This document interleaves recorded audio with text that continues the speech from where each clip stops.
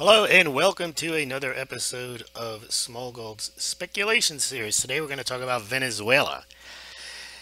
Is the United States headed for war with Venezuela?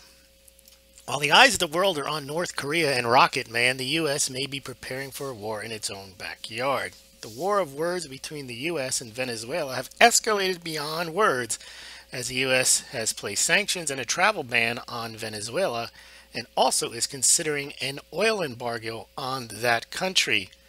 Meanwhile, the Venezuelan president Maduro has called Trump Hitler and has told its people they should prepare to be ready for war. Let's take a look at what's going on the timeline here. So we've seen scenes of economic chaos and a breakdown of law and order for many years now in Venezuela. We have seen reports of it, and the official reaction to the situation by the United States government has long been muted and not really been a concern of the United States officially.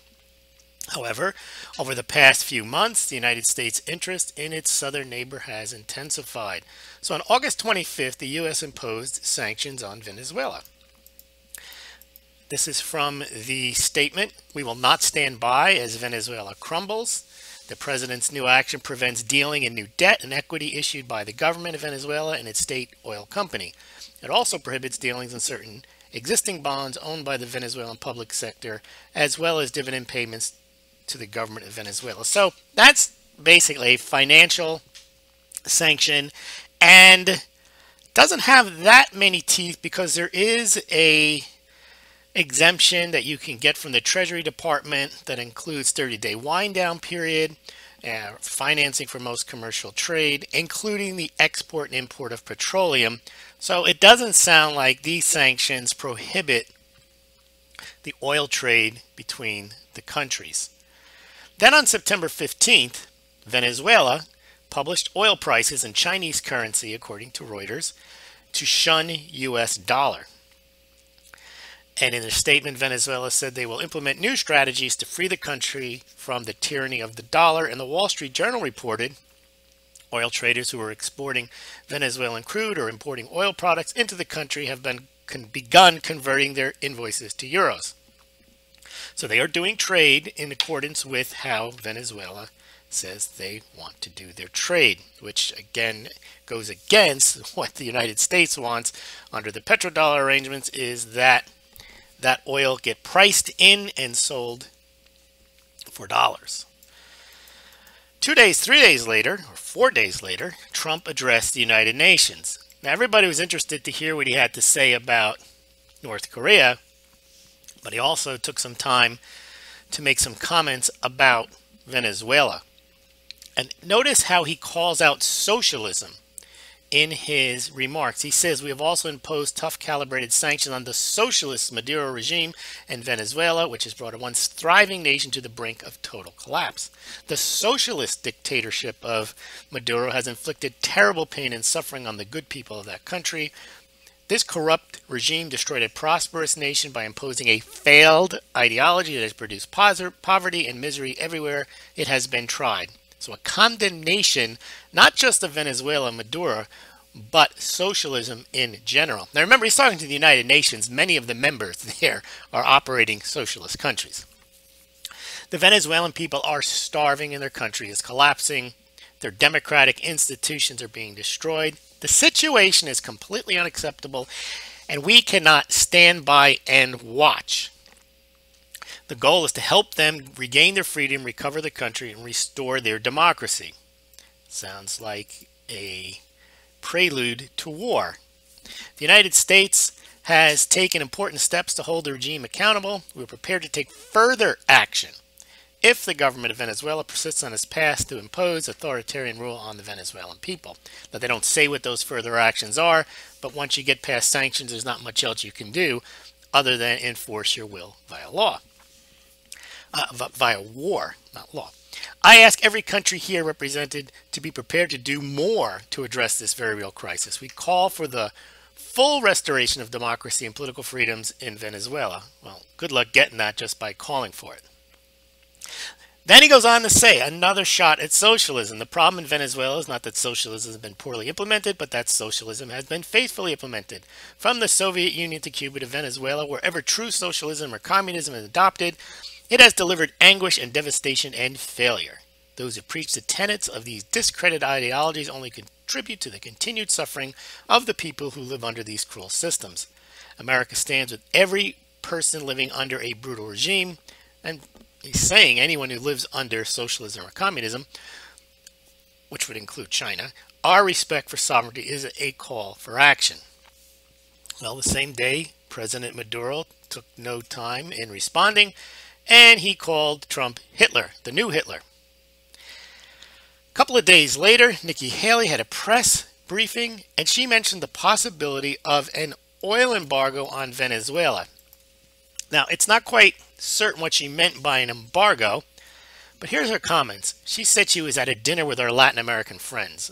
I don't know what that means, who her friends are, whether they're Latin American or they're somehow in diplomatic capacities. Who knows? But she says, I could tell you there was a lot of concern from all of them what's happening in Venezuela. They have all tried.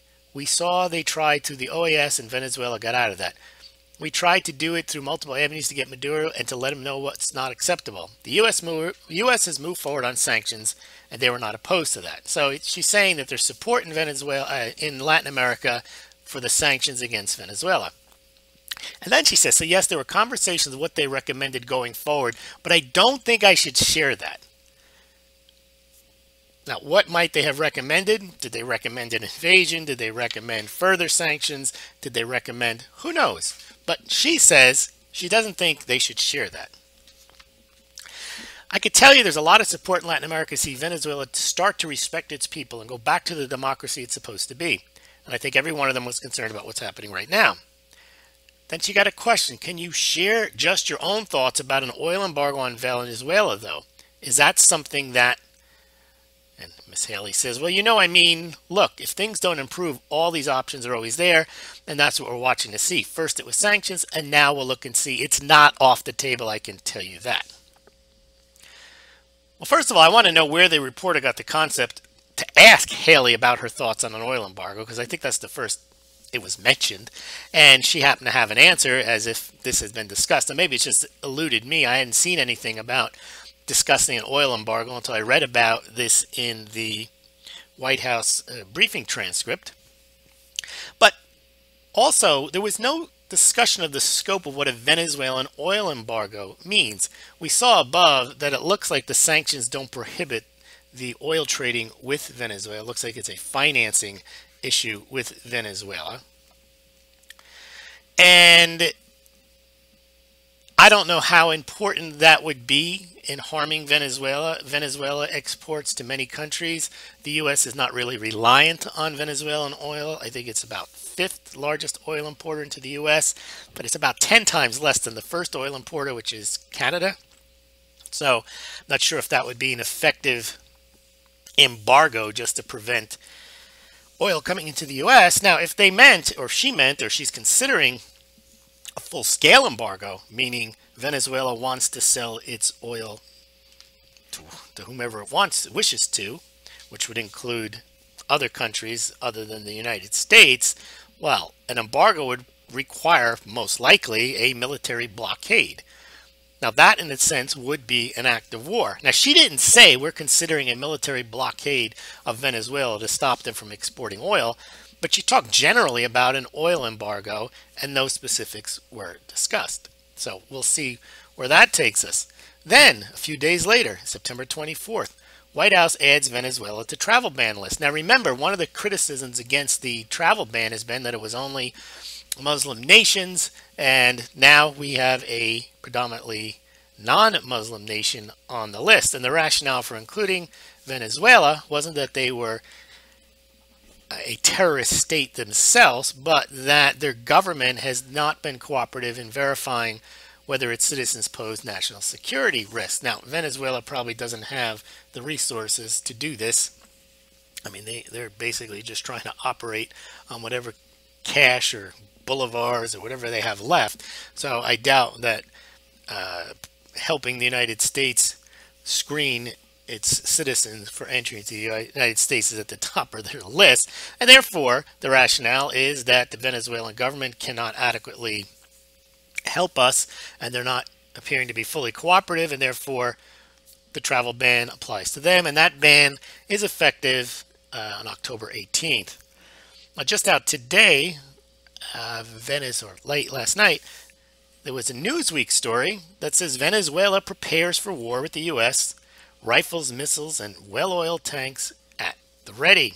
And here's the quote from El Presidente: "We have been shamelessly threatened by the most criminal empire that ever existed," meaning the United States, "and we have the obligation to prepare ourselves to guarantee peace.